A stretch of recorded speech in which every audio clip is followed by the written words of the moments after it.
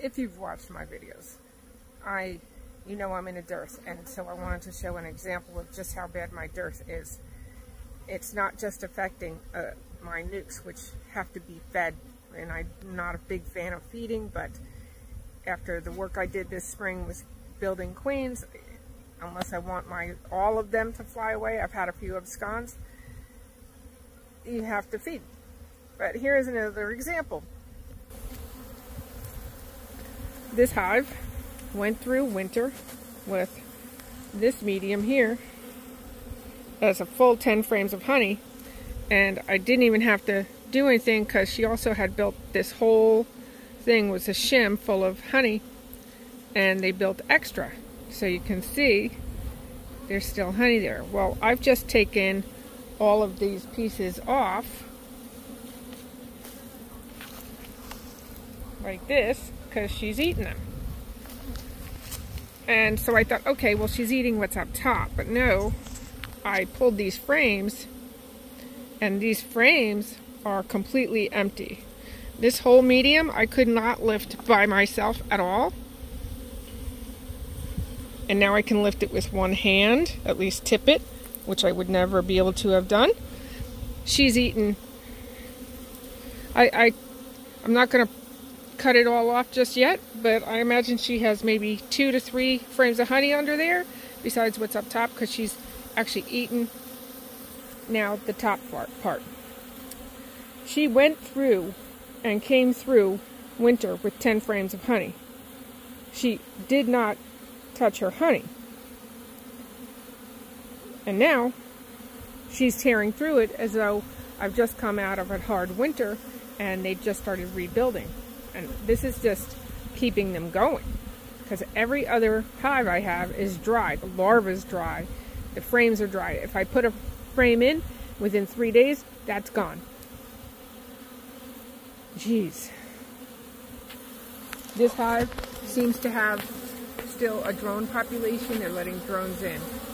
They can't get up into that honey up top, though. So at least that's safe for just whoever they want to feed. And if I get a popcorn bloom, my popcorn is my main flow. I actually did some research on my notes, and the blooms that I had, everything bloomed in February. Everything. And it's supposed to be blooming in March. February through March. And that's not what happened. It all bloomed in February. Then I had a freeze. So anything that was left to bloom through to March froze back, and then my main flow, which is the popcorn trees, half of them got stunted or froze all the way back. So I have some racemes growing, and so if I get a bloom, it may be on time or it may be postponed. And then the other half that got froze back, I really don't know that it's going to bloom. Yikes.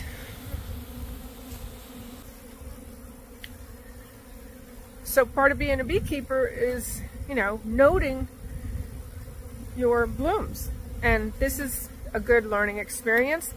My notes, I write everything down in a book. And I try to note what's blooming, the rain, the shine, the temperatures, things like that.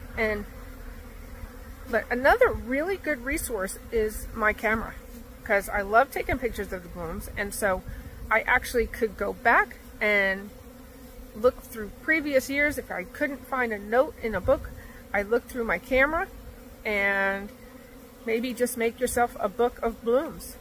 It's something to do. Everything bloomed earlier, and when I did some research, a lot of the climate scientists are saying, yeah, this is what's happening. Since I think the earliest I found was 2013. Probably earlier, I just didn't do more research. Google is your friend. And things are going to start changing, and I have to start watching what's going on. More. Even more so.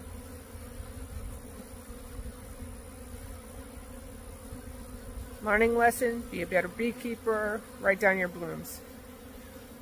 Roll with it. And if you're going to feed, this is the best time to feed because you just don't want to lose your crop, your bees. And no, I'm not afraid of feeding because, oh, I might get a honey crop, because really, right now, this is sustaining. This is just sustaining. It's as if I'm in winter. And there you go. A little bit of what's happening in the apiary. Happy beekeeping.